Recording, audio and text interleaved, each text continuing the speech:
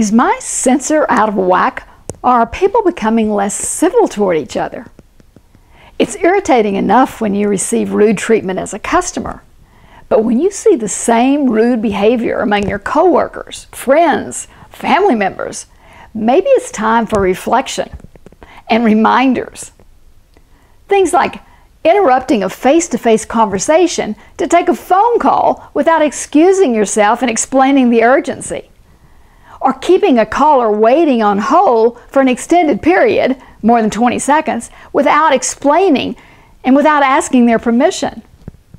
Fidgeting with gadgets while others are trying to talk to you.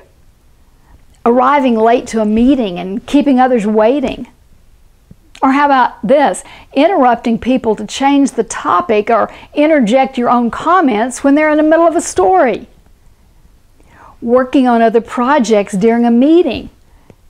Everybody else has to keep repeating things to you. Or refusing to lower the loud volume on music when others are trying to work nearby. Talking loudly on a cell phone in a public place. Failing to return a greeting when someone speaks to you in the hallway.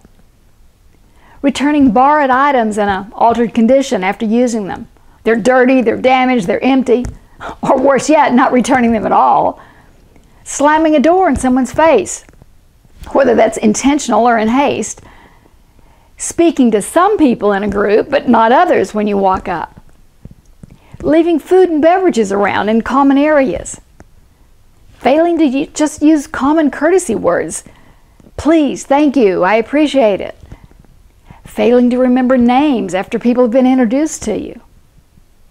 Let's all work to put the civil back in communication.